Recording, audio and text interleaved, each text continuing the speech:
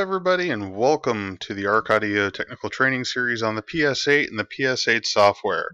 This is episode number 11, and we're going to cover a quick overview of the crossover panel and the signal delay panel of the new PS8 software. So let's get started.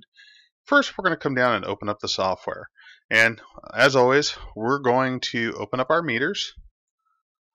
And now we're going to go into the crossover panel. Now, as you see, we're on output 1 right now, but you could easily come in and select any of the numbers layouts over here. These are all your channels for channels 1 through 8. So let's say we want channel 6. And once you're in each one of these channel panels, you have the options of selecting from dampening, slope, as well as your frequency for high pass and low pass portions of the crossover. So you can come in the dampening and you have the options for Butterworth, Linkowitz-Riley, variable Q, and Bessel. And at the same time, if you come into Bessel, it also opens up things like normalization controls, or in variable Q, it opens up the variable Q.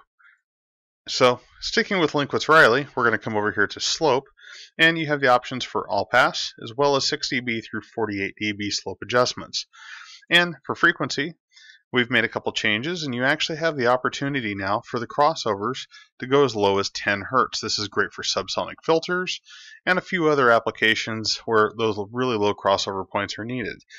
So we can come in and adjust frequency by simply sliding the slider left or right. We can also, once we're selected, we can use the arrow key and jump up incrementally, or we can come up into the number area and type in a given frequency if you already know what it is. And the same way works for low pass. Easy. Going into the delay panel, you've got all of your number output channels here. So this represents each one of the 8 outputs. These could end up having your individual names on it that you've personalized for your system. Right next to it, we have phase. And these are real simple to use. You just simply check the checkbox for that channel, and it will flip the output phase 180 degrees.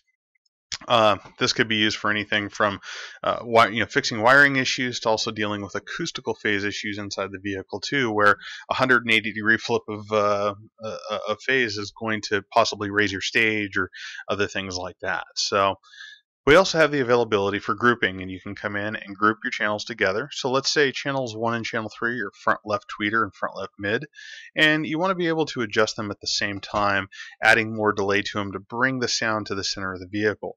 By putting both 1 and 3 on group 1, we can now grab a hold of the slider, and as you see with the display on the right hand side, we can adjust both of these at the same time. You could effectively hook all of these up in the same group if that's what you really wanted to do, but it makes for a real easy operation this way.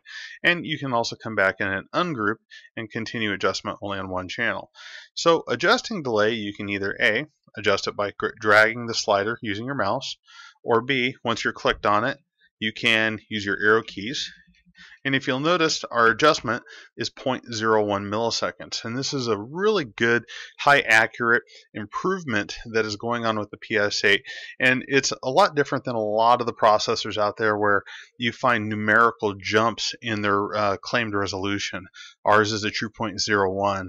Or you can come in and actually type in your actual delay code.